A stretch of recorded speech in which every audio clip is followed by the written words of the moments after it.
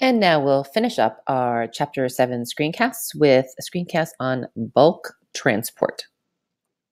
So we've been talking so far about active transport and passive transport, diffusion, osmosis, facilitated diffusion. And that is good for bringing in this stuff, small molecules and water.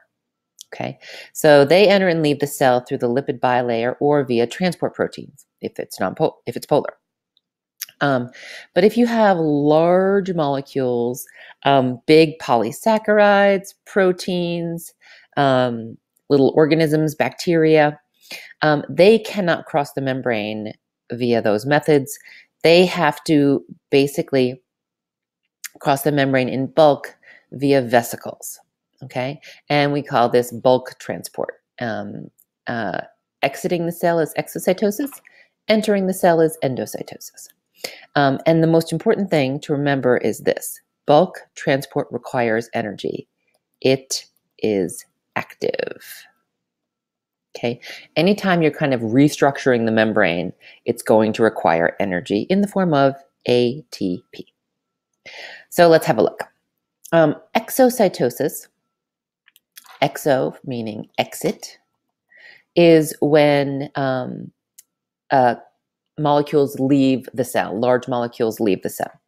So in exocytosis, transport vesicles, usually from the Golgi apparatus. So you make a protein or something big in the ER, it gets transported to the Golgi, it's packaged, it's sorted, it's modified, then it gets shipped out in vesicles to the plasma membrane. So they migrate to the membrane, fuse with it, and release the contents outside the cell. Okay. Lots of secretory cells, cells that secrete hormones or other proteins, antibodies. They use exocytosis to export their products. Okay. It's also how we get wastes out of the cell. Bringing things into the cell is called endocytosis, into cell. Okay. In endocytosis, the cell takes in large molecules by forming vesicles from the plasma membrane. Okay. So the plasma membrane kind of pulls things in. Endocytosis is the reverse process, and it involves different proteins. And there are three main types of endocytosis. Okay. One is phagocytosis, and these are all from Greek words. Greek word meaning to eat. Is cellular eating. This takes in solids, solid particles. 2, penocytosis, means drinking. So this takes in liquids and dissolved molecules. And then the third type is receptor-mediated endocytosis. And this is the most specific of the three. All right, so let's take a look at those three. So first we're going to look at phagocytosis. And phagocytosis, the cell engulfs a large particle in a vacuole. Okay, and then the vacuole then fuses with the lysosome to digest the particle. So this brings in anything solid. So here we have an electron micrograph of an amoeba eating a bacteria. Okay, we watched the video of the amoebas eating those paramecium. That's phagocytosis. So what happens is the cell kind of reaches out its plasma membrane in the form of a pseudopod. Pseudo means fake, and pod means foot. It's these little fake feet. And they basically end up wrapping all the way around the particle and meeting, and then the membrane fuses and it's brought into a food vacuole. And that goes, fuses with the lysosome, digests the food, the bacteria, the parameciums, whatever, and uses it for energy, parts, all that kind of good stuff.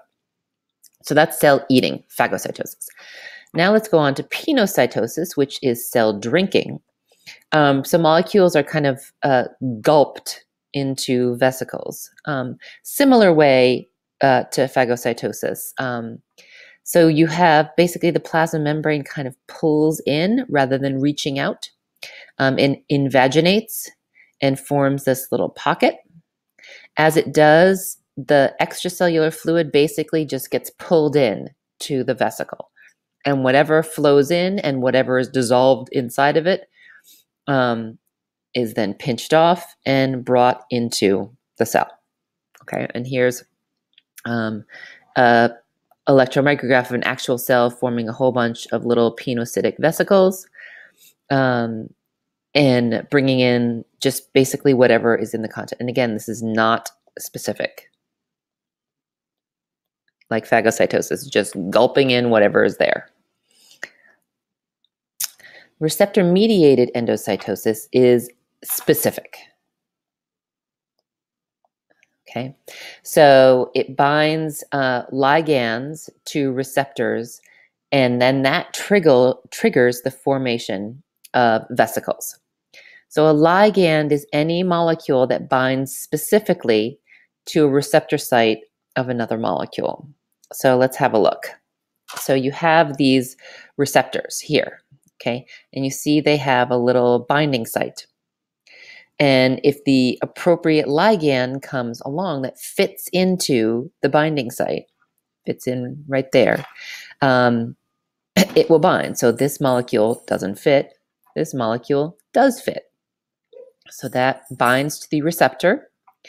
And then the receptors migrate into, you get this special vesicle that's coated with these coat proteins.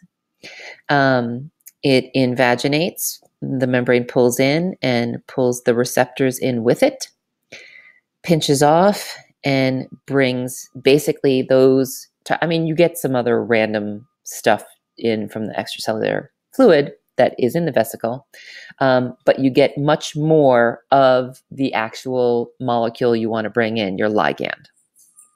Okay, so you get much more of the ligand, right? So again, this is specific and brings in exactly what you want to get. And here's some electromicrographs of the actual process.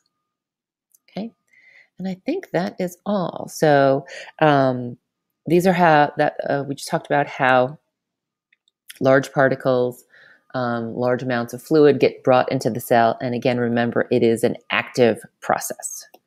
So that's all, folks, for Chapter 10. No, EGAD, Chapter 7.